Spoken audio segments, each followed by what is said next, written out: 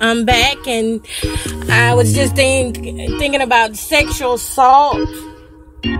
After I finished the show, I finally did finish the show, by the way, and it seems like it's going to be another part two. It's going to be another part to Auntie and Niecy. But I'm laying here and I'm just thinking about, oh God, did that thing just start playing late? Okay, in case you didn't hear me because the music was up a little bit, but I'm laying here and I'm thinking about sexual assault. You know, when you look at the definition of sexual assault, it's basically saying, let me read what it says in the, according to law. Let me see what it says. According to the law, sexual assault and harassment have been in the news a lot. Okay, but what does it mean? Hold up, y'all. You see, I told y'all this is real life. I don't have it all together all the time. Let me go to Wikipedia. And you know, they don't really say Wikipedia is a good source sometimes. But to me, it's been dead on the money. A whole lot of times, especially when I was in college. It helped me out a whole lot. So according to Wikipedia, sexual assault is an act in which a person sexually touches another person without that person's consent, or coerces or physically forces a person to engage in a sexual act against their will. It is a form of sexual violence, which includes rape, forced vaginal, anal, or oral penetration, a drug-facilitated sexual assault, groping, child abuse, or the torture of the person in a sexual manner. And, you know, that's just a little reading on it.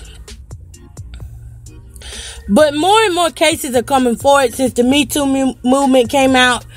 And I actually prayed for that. I prayed for more people to come forth, especially in the entertainment business, because you have influence. You have influence over the public, and whatever they see you do, that's what they're going to do. So when I got sexually assaulted March 15th, 2017, my prayer was, Lord, let more people come forth and tell their story about what happened. What happened to me, I did not ask for that. I sure didn't. I was at a hotel in Sanford, North Carolina, and I was getting ready to go to church early in the morning. And then got my little dress on and stuff, and I'm just standing there putting water in my car, and I'm grabbed from behind. And this guy is telling me what all he's going to do. He's taking my hand, putting it on his private spot, grabbing my breast. So much is taking place at one time, you know, and then I'm hollering, no, stop, don't do this. I'm screaming for help, and a woman walks right by me. You hear me? Listen, a woman saw me screaming for help, and she walked right by me, and she in the church too. And she in the church, and I ran up with that woman later on. She sings in a group, and I didn't say anything to her. Because I understand how sometimes people don't want to step in and help people when they see them going through. So I just left that part alone. But I couldn't get it out my head either that she just walked right past me, knowing, you know, that I'm a woman just like she is. Could have called for help or something. But anyway, the guy grabbed me and he pulled me into his room. Because y'all know how these little cheap hotels are. You know, I'm not in the Marriott or anything. I'm just in a basic, basic Quality Inn. I have not been there since, by the way. Quality Inn, they said they had cameras, and then when the cops talked to them, the cameras are turned off, and you know, they came up with their excuses. So what I'm saying here is that guy grabbed me so quick, and in a matter of seconds, this guy had a hard on, like we had been sitting there talking the whole time. In just a matter of seconds, y'all. A matter of seconds. So And he had pulled me in his room that quick, and he was so strong. I'll never forget his strength. And he was so tall, and his hand was around my neck. I had bruises around my neck. I remember struggling, and I remember him throwing me down on the bed and taking out his thing. And I was like, you don't have to do this. I know you don't want to get in trouble. At first I was panicking, and then I don't know, the God in me took over and was like, sir, you don't really want to do this. You don't want to get in trouble for this. And when I started calling on Jesus, because he didn't stop, I called Jesus' name 3 times, and he let me go. He let me go. I finally got my way out of that room. I was shook up, but I was so scared on the inside to even come out.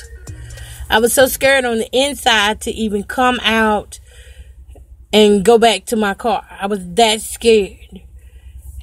And, it's something that you never really get over. You learn how to get through. And I don't mask. If I'm having a day where I'm reliving that, I'll go ahead and deal with that. I do not hold it in. I don't try to act like, it didn't happen or nothing like that. I go ahead and deal with whatever I'm feeling. That's what I do. I'll go ahead and deal with it. And a lot of days I can make it like that. And then I have the days where I just cry sometimes, because I'm like, why did that have to happen to me? Because now, on top of being a rape victim, now, I got that going on, and it takes a toll on me, because I don't want to be touched by anybody. And I had to learn how to hug again without getting these nasty feelings all over me, and realize that everybody's not bad. I mean, just for simple, like my grandchildren, it took me. My oldest granddaughter is 7 years old. It took the actually 3rd grandchild to be born before I could give them hugs and stuff like that. I mean, that's just how deep this can be. And the more I got in God, the more it helped me. And I had to fight through the feelings that I would have whenever my granddaughters would hug me, because I don't want nobody touching up against my breast. I don't want nobody touching up against my arm or my neck. Those are my sensitive spots that kind of trigger me off from being sexually abused like that and assaulted. And like my legs, I don't like nobody touching my legs, especially my butt. I have a thing, if somebody touches my butt, to be honest, I can't say how I would respond, but I'm trying to work on that. Because even when people have brushed up against me accidentally, I have been known to slap people who just touch up on me like that. Now, it hasn't happened to me in a while, but I know before I became single, that happened a lot. And I just didn't want nobody touching me. It just feels nasty. And I would have to take showers over and over after somebody touched me, even if they just little bumped up against me, it wouldn't even have to take much. It wouldn't take much. If they just a little bump, I would have to come home and I would have to take showers and wash those clothes over and over again, because I couldn't take it. So nobody can ever say what it's like for a person that's sexually assaulted, has been through that. Nobody can say what they will do or what they will not do, because of what has happened to me. I'm very protective over my granddaughters. Very protective. And everything that they named in the sexual assault, in that definition, all that they named, like if I see somebody near my granddaughters, I'll be like, no, y'all can't do that. Y'all can't do that. And even when they're playing, I had to catch myself sometimes and be like, they're just little girls. It's not, how can I say it? They're just little girls. I can't take out on them what I've been through. So I can't tell them, don't play with baby dolls, or, don't walk holding hands and stuff like that. And before, I would do that, but I've been working on it with some therapy and stuff, and I'm getting better at that, because the least little thing triggers you. It really does. And it takes strong women and men to live their life that have been through sexual abuse or some type of sexual assault. I would just say right now, what I teach my granddaughters and my children, what I have always taught my children, because I was raped when I was 13 years old by 3 people, and they were people that I knew at the same time. So it was kind of like a gang rape. That's what they called it. And one was my cousin. No, 2 were my cousin. Or was it 3? All 3 were my cousin. Come to think about it, they were like distant cousins. And that happened. And I was like, wow. I never dealt with that either till I got grown. When I got grown, that's when I started dealing with that. But you'll never know what someone is holding in. And that's why I can't say those women that are coming forth now, years later, I can't say that didn't happen, or why didn't they come forth earlier. Because I did not come out of my shadow about being raped. I didn't even bring it up. I didn't even bring it up until I was about near 30 years old. I never talked about it. I told my sisters, y'all know this happened. Do not bring this up anymore. They never brought it up anymore. And that was it. We left it. We left it alone. That was it. Nobody brought it up to me because they knew how I felt about it. My sisters, because they was around me at the time. But it would be years later. A decade later. 2 decades later. Correction, 2 decades later. I was 13 when it happened, and I was 30-something before I could talk about it publicly or even talk about it to my family like that. I was 30-something years old. So I can't say what those women ain't going through or why they all of a sudden decide to come out now. Because they might have just now got to a place where they have matured on the inside from the pain. Because it's a pain that is not verbal. It's not a verbal pain. It's not a verbal pain. So it can't be really spoken out. It just has to be dealt with from the inside.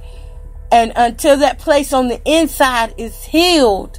And sometimes it takes healing on its own. It don't matter how much people talk to you. It don't matter how much therapy you take. It takes healing on the inside, on its own, before you can come forth and say, hey, this is what happened to me.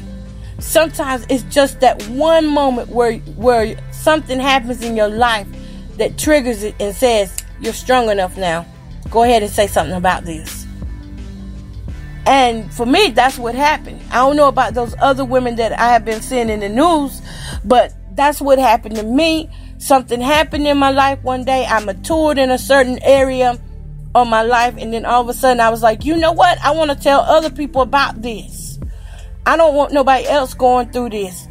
Although I know I can't stop every case, but I can talk about it. I can talk about it now. And so I choose to talk about it a lot. Even before the Bill Cosby situation, the Me Too movement, I have been talking about this probably since I've been on Facebook since 2009. And I'm telling you, it's just something how even some of the women can sit back and say, well, why they wait this long to come forward? Well, you don't know what they were going through. You don't know what part in their life actually got them to where they are now that they could speak. And yes, we do have some people that lie. We do. We have people that lie on others just to hurt their characters or whatever. But there are just some people who cannot say nothing. They can go to therapy all day long, and they still will be holding this in their heart. It takes a certain time and situation and maturity to come into their life to where they can speak on it. Where they can speak on it without Oh, shoot. Why my phone always need charging? It takes a certain point, a certain milestone in